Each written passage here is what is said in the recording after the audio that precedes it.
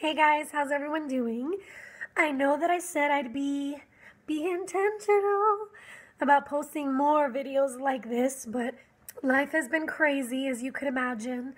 I'm about to release a new album, launching pretty much a ministry with just my music and my speaking. So I've been kind of busy.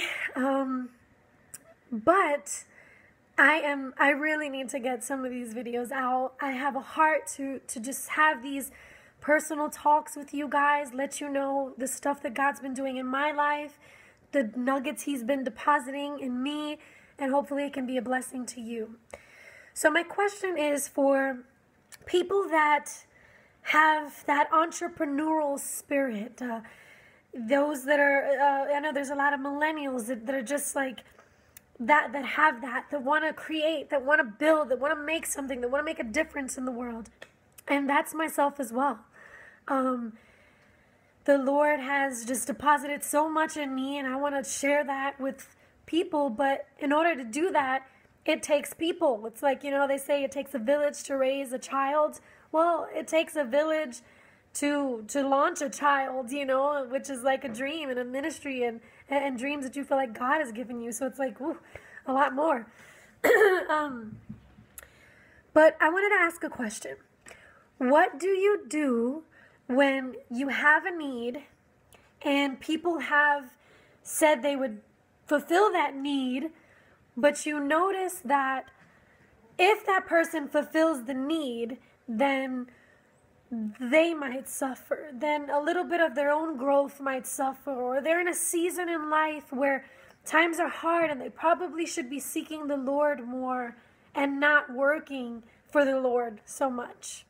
Just recently I was put in that position where a dear friend of mine, I realized just was at a place in their life where they just really needed to focus on what God had called them to do.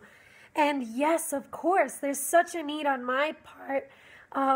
We're launching all of this, and I need all hands on deck, all boots to the ground right now to really just make sure that we're doing this the way God has said to do it.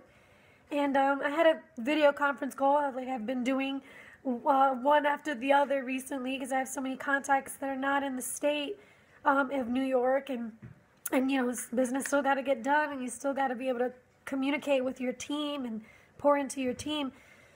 So I was put in that position, and immediately it's like the Spirit of God just quickened me and let me, it made me feel a love more for that person than for myself. And I know that's a hard thing to do, especially this day and age where everything is about you and getting to the top and how can you succeed. But as a Christian and as believers, we're not called to do that. We're called to community, to unity, to have such a relationship vertically so strong with God that it's spilling over to our horizontal life.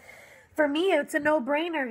My friend was not in a place where I felt like they were focusing on their own well-being and their own spiritual health.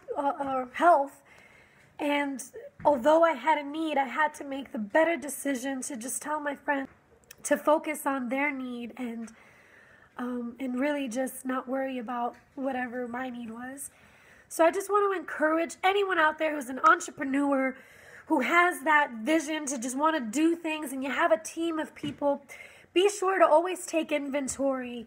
Make sure that your team is in a good place, because when they're good, they'll be able to help you even better. But more than that, just like Christ did when He talked about the having 99 sheep and going after the one that was lost, the way He had a heart for that one, I think we have to be very careful to not get so caught up with the success and the popularity or whatever it is of the 99 that we forget about the one.